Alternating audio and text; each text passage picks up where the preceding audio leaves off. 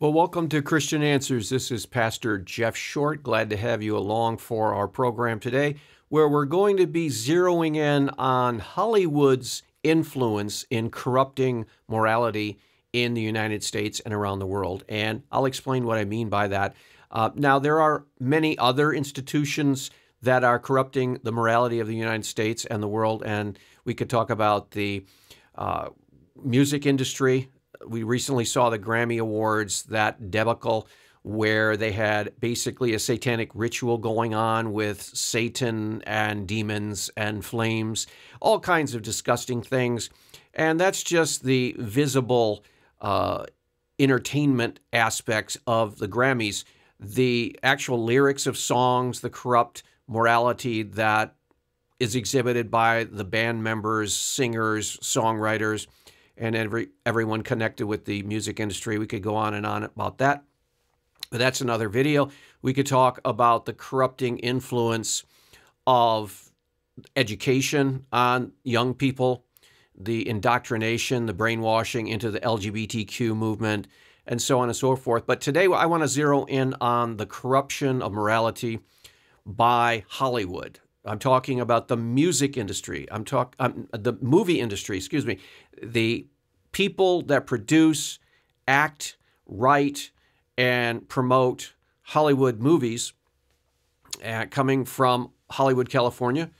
Now it's spread to all other parts of the country. When you have, for example, Netflix producing movies, you have Apple producing movies, you have all kinds of streaming platforms producing movies. So it's not just Hollywood, but it's the whole movie industry that is leading the way, I would say, even over the music industry in corrupting the morality, especially of young people.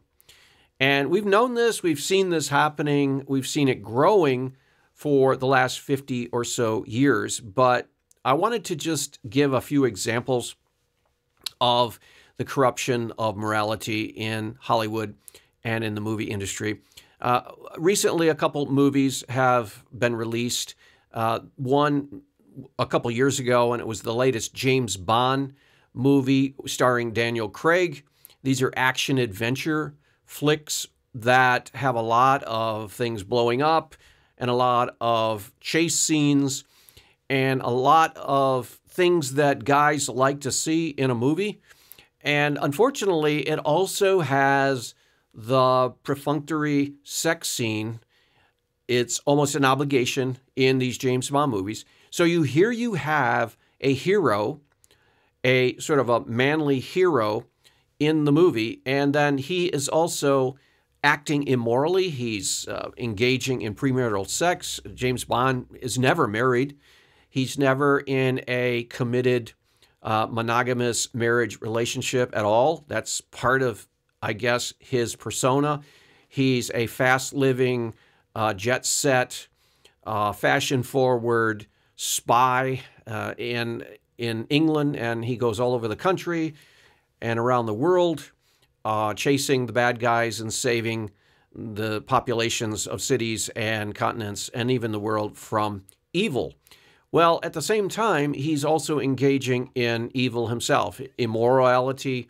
And this is just part of the whole franchise, the James Bond franchise. If you look at all the way back to the original Sean Connery, James Bond in the 60s, and then you go through all the other ones like the Pierce Brosnan era, and then you're just going to find that that's part of the James Bond persona, and that is immorality. Well, that's a problem because why? Because James Bond is somewhat of a masculine role model. He's a cool dude, you might say, who knows how to take care of himself. He can stop the bad guy, protect women, and so on and so forth. So he's actually someone who is seen as a positive person.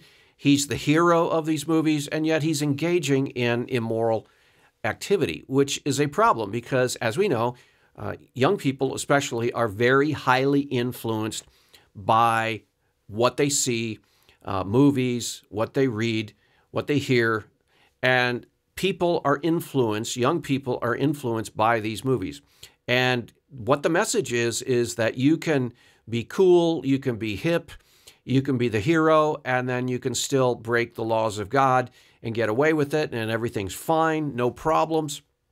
You notice that we never see any indication of James Bond getting a sexually transmitted disease, or if you were back in the 80s, he never picked up any HIV, AIDS in any of his sexual escapades. So we see all of this fantasy land where he's just having sexual encounters with all of these beautiful women, and he never seems to have any negative consequences. He never has to pay any price for his breaking of God's laws. Well, we know in reality that a person who is promiscuous, who sleeps around, who disregards God's moral principles found in the Bible, that person has a good chance of actually contracting some kind of a sexually transmitted disease, or STD as it's called. And people by the millions have these STDs all over this country, especially the people up from the 60s and the 70s and the 80s, when this was sort of a badge of rebellion and revolution from the status quo. Well, it's still here today, and in fact, not only is it non-revolutionary, but it's just normal now. The perception is, the appearance is that people who are single are going to be having sex and they're going to be sleeping around and everything's going to work out, because that's what the movies say. That's what James Bond. See, James Bond has been doing this for 60 years in the franchise James Bond, and nothing bad has ever happened to him as a result. He's never gotten AIDS and died, or he's never contracted a STD and had to stop being James Bond because of his physical sufferings because of the disease. No, everything seems to be fine with him, because in Hollywood you can make happy endings either just by riding off in the sunset on a horse, or just keeping the franchise going like they're doing with James Bond, and there isn't any apparent price to pay for his immoral fornicating. But we know in real life that real people get these sexually transmitted diseases, and they have real life consequences. And it really does cause pain and suffering long term, as it would, as we would imagine it would, because God has laid out the world. He's the creator of everything, and he knows how his creation works. And so if he says, don't do something because the creation is this way, you don't do it, because God knows what's good and what's bad. And if you don't listen to God, if you ignore the Bible's teachings on morality, you are going to pay a price.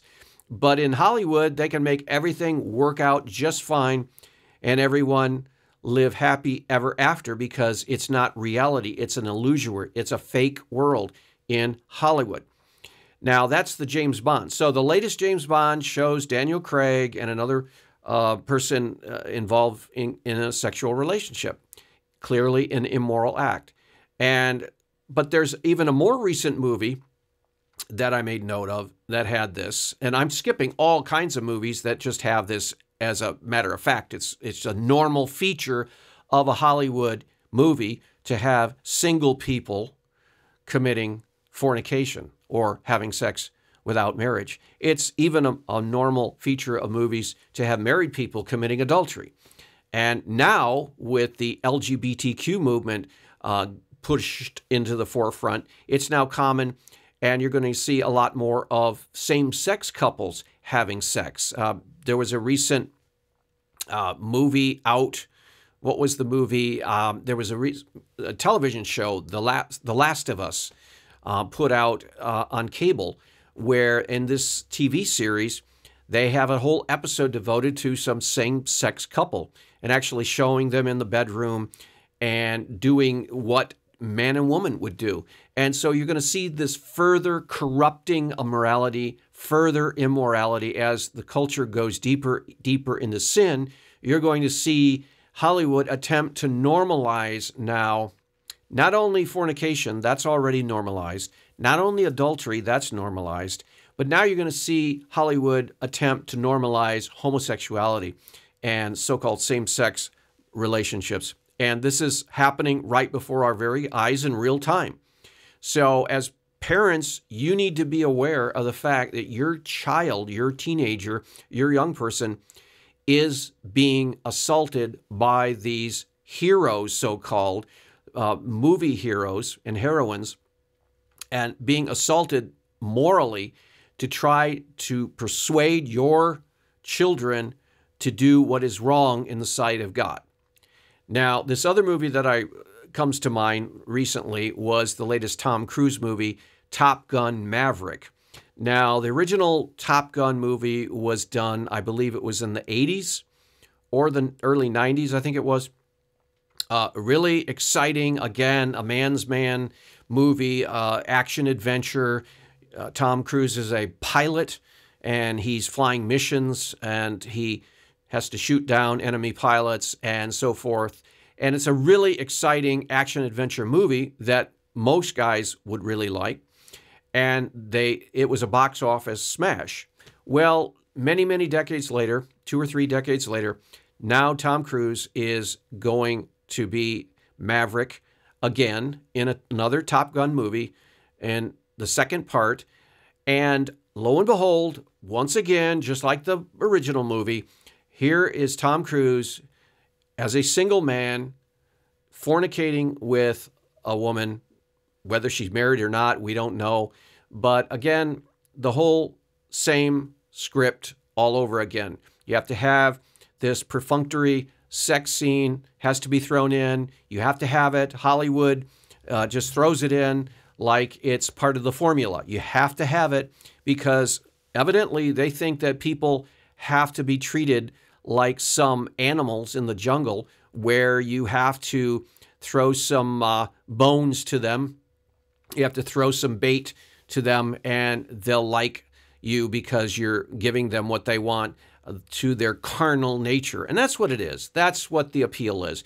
Hollywood has found, discovered, realized that within human beings there is this carnal, sinful, fallen nature that just loves to see depicted before it rebellion against God and the gratification of the flesh. And so they give it to the audience, and the audience sits there and watches it.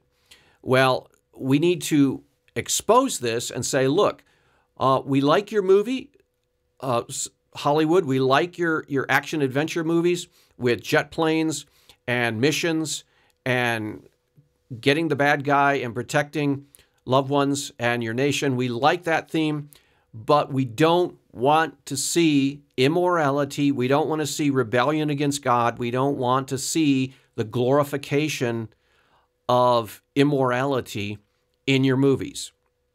And you would think that Hollywood would say, well, look, let's scale back on that because actually it's not a big part of the movie. All of these scenes could have been totally eliminated. It could have, they edit out a lot in the final cut on these movies. There's a lot of material that is just cut and thrown on the floor, editing floor. So there's a lot of things that could be edited out. They have all kinds of scenes that are deleted, and sometimes when they release the DVD of the original years later, they include some of the deleted scenes, and we can see what they've deleted. But all of these scenes could have been eliminated. The first Top Gun, the sex scenes could have all been eliminated, and it wouldn't have changed the movie one bit. It wouldn't have changed it one bit. The script wouldn't have been different. The outcome wouldn't have been different. People would still have liked the movie because of the content. And the same way with the second part to Top Gun, this latest one. Tom Cruise could have still had his girlfriend.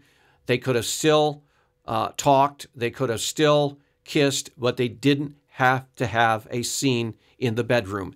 All of that could have been put on the cutting room floor in the editing process, and nobody would have objected. Nobody would have missed it. But Hollywood, for some reason, thinks that, well, we have to have this in there because we have to appeal to the lowest level nature of humanity. We have to appeal to the lowest level. And so this is Hollywood's understanding of people. And yeah, they're right on one level because there are plenty of people who will just indulge in the flesh and indulge the carnal lust of the eyes, and they will like that part. But you know what? They would have liked the movie even if those scenes hadn't have been in it. It's the same way with, if you look back 20, 25 years ago with the movie Titanic. People liked the movie Titanic. They didn't like it because there was the perfunctory sex scene between the heroine and the hero. They liked it because of the storyline about this historic event where this huge ship actually hit an iceberg and went down, and the people on board had to jump into life rafts, and many people died, and so forth. They liked that historical tie-in, and then they liked the storyline between this woman, Rose, who meets this boy named Jack on board, and their relationship and how that works out. They liked that storyline, but they didn't necessarily ask for and could have done without the sex scene. But see, again, Hollywood thinks that it has to do this because that's now part of its corrupt, degenerate formula. So you see all these movies coming out in Hollywood, and the vast majority of them have a sex scene between single adults or even single and married person, all kinds of permutations of immorality. And these are all forbidden by God. All of these are immoral. All of these are the laws of God have stated they're prohibited, and Christianity teaches against. And so Hollywood is actually assaulting not just Christians, but the Christian faith. And they're saying, see, we're going to stick a thumb in your eye, and we're going to give you the middle finger, and we're going to put all of these immoral scenes into our movies, and there's nothing you can do about it because you're going to still watch them anyway because you like a good storyline, and you're going to put up with it. I don't think a whole lot of Christians have said, we're going to boycott these movies like, Titanic because of these scenes. What most parents tell their teenagers is that we're going to watch this, but beware that there is a scene where these two single people are committing immorality, and this is wrong and this is bad, and you can start a conversation and say why this is bad because God says it's wrong. And as Christians, we know it's wrong. But Hollywood just loves to contradict God's word. It loves to, give the middle finger to Christians and the Christian church and say, see, we're going to do whatever we want to do. But we need to be aware of the fact that now there's a new threat that's going to be coming, and it's already here, and that is, like I mentioned before, the normalization of the same-sex LGBTQ sexual relationships. And this is now going to flood movies all over the place. Like I mentioned before, we saw that in this, I think it's Paramount Pictures has put out The Last of Us, which is a science fiction TV series based on a video game by the same name. And lo and behold, they had to throw in a whole complete entire episode exploring a, quote, gay relationship. And we're going to see a lot more of that. In a recent movie that was just put out called Knock at the Door, I think it was, or something about Knock at the Cabin Door, it's centered around a pretty strange plot about the world ending unless people choose who is going to die amongst them. And it features, again, a same-sex couple. So they're trying to normalize sexual perversion. And so we're being assaulted by this powerful institution called Hollywood and the TV industry and the movie industry and video. So as parents, you need to be realizing that your kids are seeing all of this kind of stuff when they go to the movies. They're seeing all of this kinds of stuff when they watch television or when they're on the internet. They're given that message that it's okay to break the laws of God in respect to morality.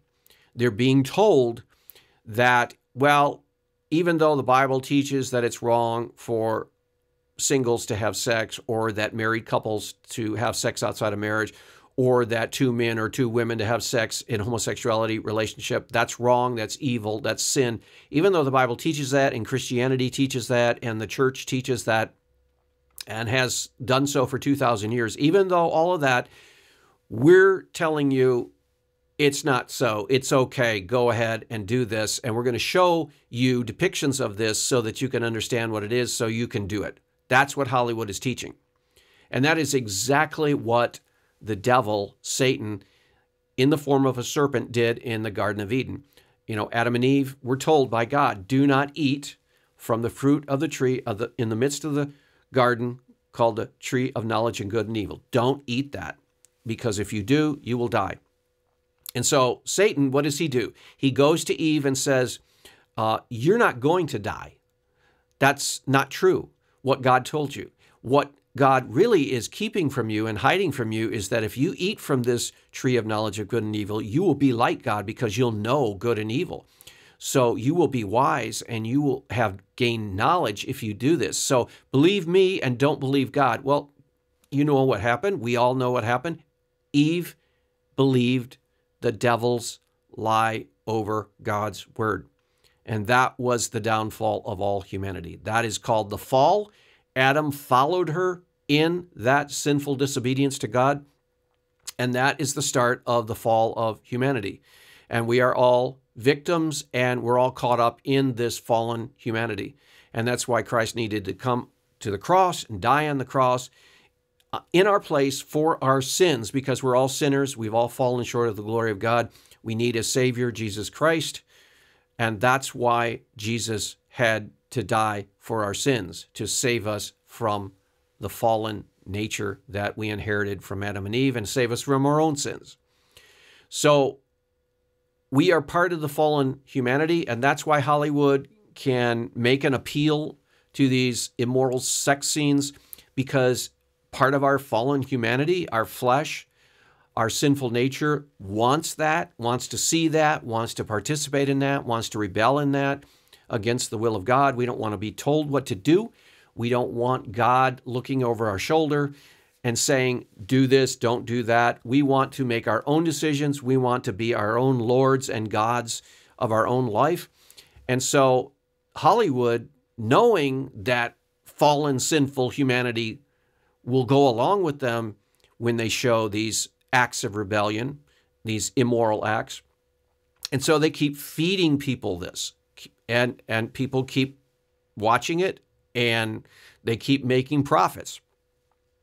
Well, we need to, at least in our own lives, say, look, we're not going to watch these scenes. We're not going to indulge or be a part of that. So if you're watching Titanic and you know there's a immoral sexual scene in one instance, you can be ready for that scene. And when that scene, you begin to see that scene, you turn away. You just close your eyes. And, you know, as Christians, I think Christians do this all the time at the movie theaters. If you're at the movie theaters and you've gone to see Top Gun and you want to see the jets flying and Tom Cruise coming to the rescue and saving the day, and all of these good and wholesome things. So there's nothing wrong with defending your nation. There's nothing wrong with flying jet planes fast. There's nothing wrong with fighting the bad guys and protecting family and nation. Those are all good and healthy things. But when you see those sex scenes, what you just do, and I think a lot of Christian, especially Christian guys do this, but I know Christian girls do it, is when you see those scenes starting to develop, you just turn away. You just close your eyes and say, no, I'm not going to indulge in that, because that is the carnal rebellion that the movie theaters have thrown in there to appeal to our lower natures. I'm not going to indulge in that. And you just turn away, or you just look away, or you just close your eyes and say, no, I'm just going to, or if you have a DVD And if you're streaming the movie at your home, you just fast forward many times. Rather than totally say, I'm not going to go see Top Gun, you just fast forward through that scene, get it over with, done, boom, get back to the action, to the real story, to the real plot. And everyone knows that who's ever seen these movies, all these kinds of movies, and they're all over the place, that, again, those scenes add nothing to the movie that we didn't already know. They're just gratuitous. They're just filler that Hollywood thinks that it has to show. And as Christians, we can just say to Hollywood without any fear of contradiction, hey, why don't you just leave those out? Nobody asked for them and nobody cares about them. And they're not important. So just leave them out. And they'd actually have more viewership if they did. But in either case, as Christians, for example, there are really good movies, generally speaking, that are being put out by Hollywood, and yet they have maybe one, sometimes two, bad, immoral scenes that really should have been deleted but weren't. And so we can delete them on our own, in our own minds and on our eyes, by just turning away and saying no, or fast forwarding and just saying, no, we're not going to do that. So you don't have to sit there and indulge in the carnal flesh that Hollywood is pumping out.